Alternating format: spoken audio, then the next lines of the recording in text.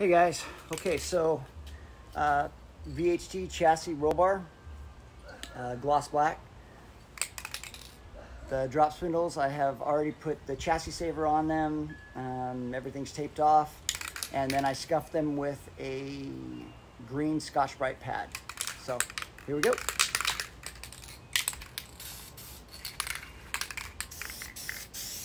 Give it a dust coat to start out with.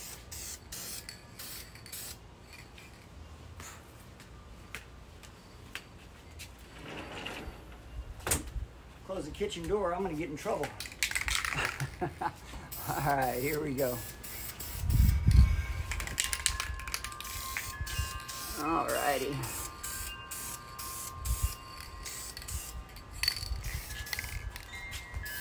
Just a light dust coat to start out with here.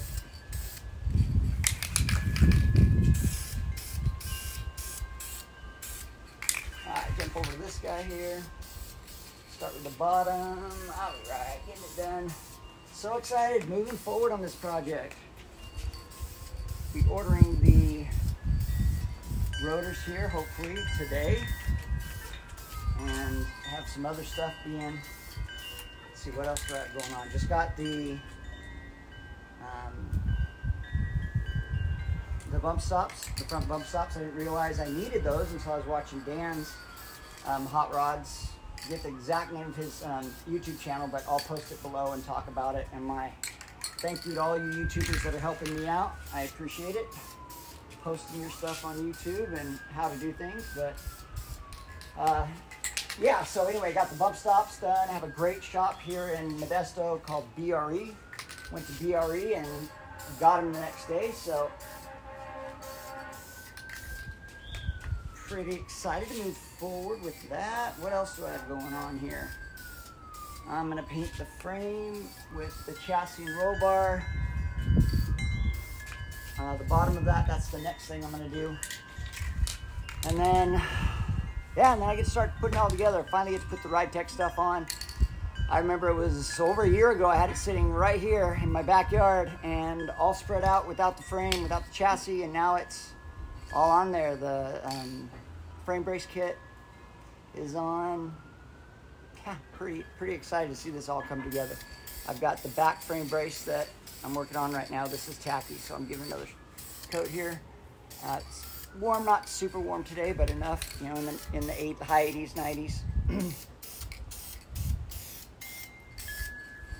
So, yeah, as soon as I get the rear frame brace together, but I really can't put that on until I get the body back on the chassis. So just putting the Ride Tech stuff on. I'm really excited to do that. Finally. I'm glad that I was able to figure everything out with the guys at Hyatt's. Helped me out getting correct. Mine's blowing a little bit. Getting the correct bearings set up. That was kind of a hurdle. It's not that it's super complex, but you know, just taking time, contacting people, making sure you know what fits with what. And I know at the beginning of this video I showed you guys the correct bearings. I'll have it once again in the description below if you guys are using these Hyatt's drop spindles. And it says 79 through 81 G body, but it says A body on the Ride Tech website, which is correct.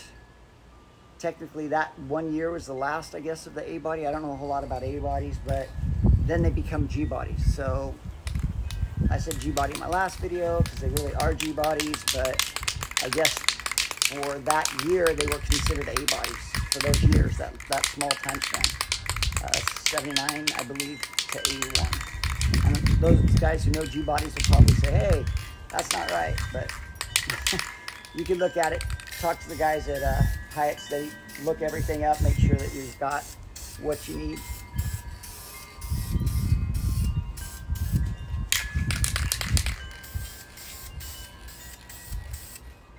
Sure I get in all the nooks and crannies here. Don't want anything to rust. Even though I already have the chassis saver on it, might as well give it as much corrosion resistance as I can. All right, over this guy.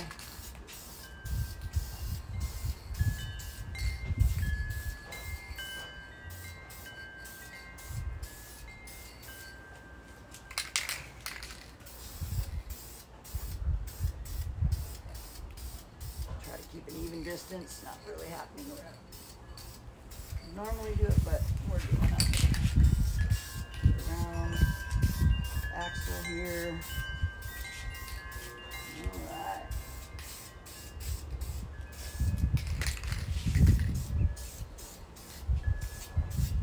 Yeah, these are turning out pretty good. Don't really see any runs yet or anything like that, but I guess it's pretty good. Not putting on really thick coats. Just sit for a little, we're looking good.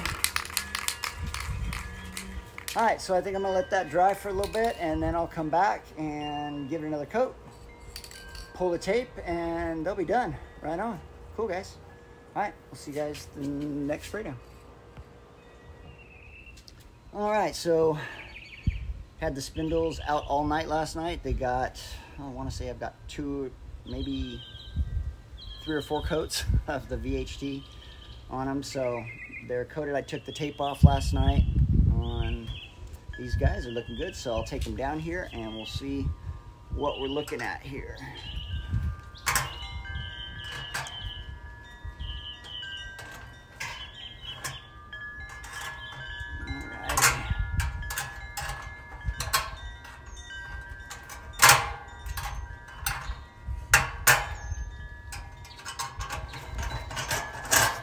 There we go. All right.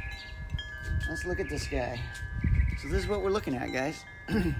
So chassis saver. Oh, and chassis saver works really good on the end bolts. Yeah, like a little plastic coating. And when I was tightening them down using my ratcheting wrenches, wasn't, you know, cranking down on them real hard, but it wasn't breaking or cracking, you know, the chassis saver on them. So I'm gonna make sure they're all coated so that they look nice, but everything turned out really good. Everything there. There's a couple parts right in here that I have to get in with the X-Acto knife and cut off and make sure they're good to go. But yeah, there we go. Spindles are painted and ready to go. Now today I'm gonna order the rotors from Rock Auto. Get those coming in the mail and we're moving forward. All right. Going into the garage to clean it up. It needs a good cleaning. Well, it took all morning, but I got my workbench organized. One giant step for me and one huge step for anyone that comes in my garage and wants sanity and not clutter. So I'll be working on this guy right here. Going to take the rotor off, going to take the caliper off, and the original spindle and get it ready to go on the drop spindles. Also going to be ordering the new rotors from Rock Auto today. And hopefully get everything set up. Get the caliper put on the Hyatt's adapter. And yeah, we are moving forward. So, cool guys, just wanted to show you I'm not always cluttered. Well, I mean, it's still cluttered, but not what it was.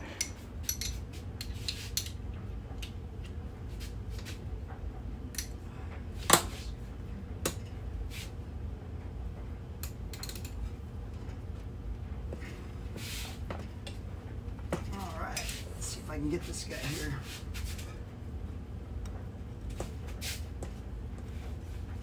Man, that is on there tight.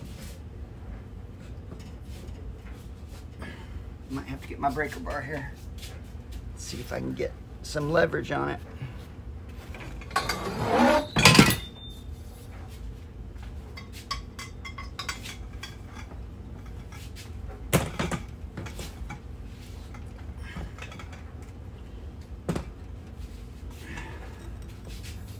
I have to set this on the ground and pop it off. Let's see here.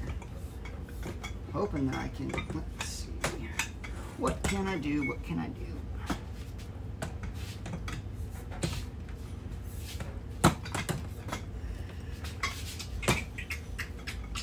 Oops.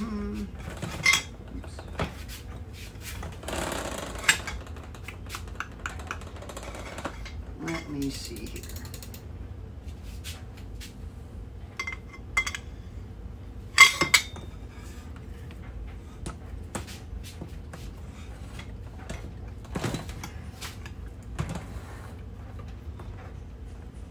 There we go, got it. Man, that was on there tight.